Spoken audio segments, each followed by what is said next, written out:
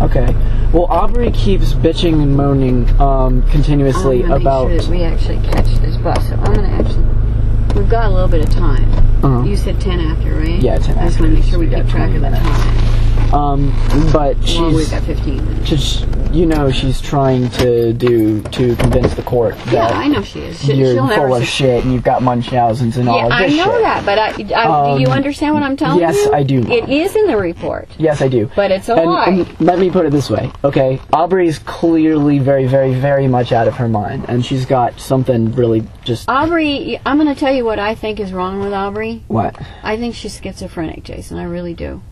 It is in the family. That may or may not surprise me, but she's very high functioning. Yeah.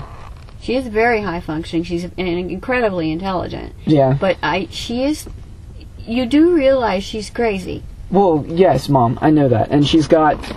I mean, she won't let this go for some reason. And I know. It's insignificant to me, and it's insignificant to you, on all of this. But she believes that you subverted the court back in the day, and all of this stuff. Do it.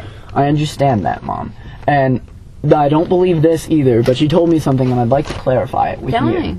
She said that during the divorce or something like this, and I don't even know how the fuck she'd have gotten this information to begin with. Well, you probably let her read the Spooner report. I'm sure you did. No. But...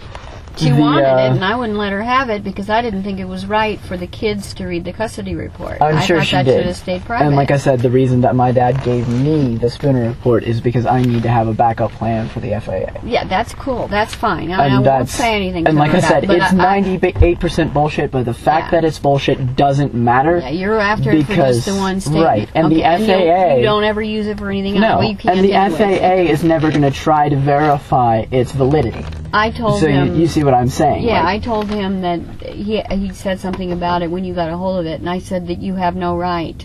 Right, well, I also stole it from his room way back when, you remember. And so I'd already read it then. And that's when I talked to him. I said, you have no right, nor do I, to give that to either of the kids. Right. But anyway, what Aubrey said was that during the divorce, you had switched lawyers. I did switch lawyers. And that Dr. Graves, I guess, had given you the only copies of some sort of documents that were under subpoena at the time, and that you burnt them or something like that, and that you told your lawyer, and your lawyer quit. No. What happened was, let me try to remember how that happened. I did get the records, and I took them home and read them. Right. And I didn't get everything, just some of it. For the really personal stuff, I did get. Yeah. And what's your records? You have a right to them. Well, had I had Bolikovsky as a lawyer at the time, Malman never would have gotten the records because Bolikovsky was smart. He was also, like I said, a psychologist, and he knew how to keep your dad from getting... Was Malman my dad's lawyer? Malman was your dad's lawyer. And Bolikovsky was your second lawyer. My second lawyer. Who was my your first lawyer was just right out of being a public defender DA and didn't know shit. In fact, he did all the child support and everything wrong. Okay. Okay, he was really not a good lawyer. And I did get the records, and I did burn them. That is a fact. Okay. All right? But what happened then is I told... what happened was the way it's... I don't know how I have enough time to tell you this. The way it started was Dr. Graves was sent a request by Malman for the records. Malman was your dad's attorney. Dr. Graves wrote him back and said, basically, fuck you. Right. You're not getting the records. He's not going to... I mean, he doesn't have to. No, he says, I'm not going to release her records to you. Right. And so then... I want to make sure that's not your airport bus, is it? No, that's... It says 0 on it. What the fuck? Okay. Anyway, so then what happened is... He got a subpoena. Malman got a subpoena. Okay. I had already destroyed the records. Okay. So when Graves got what he'd given me to read, and I didn't have it all. So when Graves got the subpoena, he had to turn over the records. He had no choice. Of course. So he turned over the records that he had. Right. He turned over everything he had. But what had happened is that I had destroyed some of the records. So my lawyer didn't. What he did. He didn't quit because of that. Right. What he did was tell me that if it came to court and that if I was going to be charged with anything or being really, I could have been in a lot of trouble for that. Right. Graves didn't know that I was doing that. Right. I didn't tell him I was going to go home and burn them. I just got pissed off, and that's what I did. These were Right. very private records to me, and Terry had no right to them.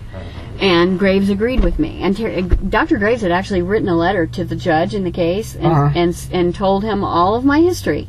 Right. To the judge, wrote a letter, told him all of my history, and said that he wasn't going to turn over my records. Well, in the meantime, then there was the subpoena issued, and he had to turn them over, so he did. He turned over everything he had left. My attorney at the time was named Jason Cerns. Okay. And he told me that the only way he could help me would be if I got a different lawyer. He didn't quit because I did that with the records. Right. What he said was, I have to resign because I can be subpoenaed, and if I have to testify, I cannot protect you, and I cannot help you, and I will go to jail. Okay. And he said, I will go to jail to protect you. I will refuse to testify because I'm your attorney. And I will go and do the jail time. And that's because that is what I have to do as an attorney, because I cannot give you up like that. Mm-hmm. In order to protect you, I will have to go to jail. And he was willing to do it. So he said the best thing for you to do at the moment is go ahead and let me write a letter to the court saying that you're going to find another attorney. And that's exactly what I did. So they do you understand it? Yeah. So they can. Well, you said he sucked anyway, so maybe that was a good thing. Yeah. But and so they can Bolikovsky I didn't like, but he was a far better lawyer. Right. Well, better lawyers generally aren't likable people. Yeah, lawyers are not likable. That's the nature of the business. Exactly. But so the court can make your present defender testify against you? They can ask them to, but your present defender can refuse. Right, and but they have to do jail time to refuse, If they're found in contempt of court, they go to jail. And he said, I will have to go to jail. So the best thing, he said, for all of us at this point, is if you find another lawyer, then, if I'm called to testify, I can refuse. Because he's not your lawyer. Because he's not my lawyer. Okay? Okay. So, God, this freaking lawyers and that's bullshit. Mm-hmm. He said, I can protect you better, and I don't have to go to jail if I'm not your lawyer. But he didn't quit because of that. It was one of those mutual decisions. He said, what you really need to do is find a different lawyer, and that's the only way I can protect you. Okay. Okay. Yes, I did burn the records, if that's what you're asking. Okay. Yes, I did. I have another question then. Your dad doesn't need to know that. I don't. Everybody knows I did it. Yeah, I mean, I don't really care. This is all past to me. It's not. Well, I mean, I'm my own man. I'm an adult anyway. I don't really care. Yeah. So I'm not sure what it is you wanted to know. Okay. Well, I just wanted to know, because Aubrey, whether, it was under subpoena or whatever, because Aubrey kept bitching and moaning about that. No, the records, he was not under subpoena when I burned those records. Okay. Another thing, he was under subpoena after I had already done it. Right. Okay. Another thing that is in the Spooner report. Is that my box?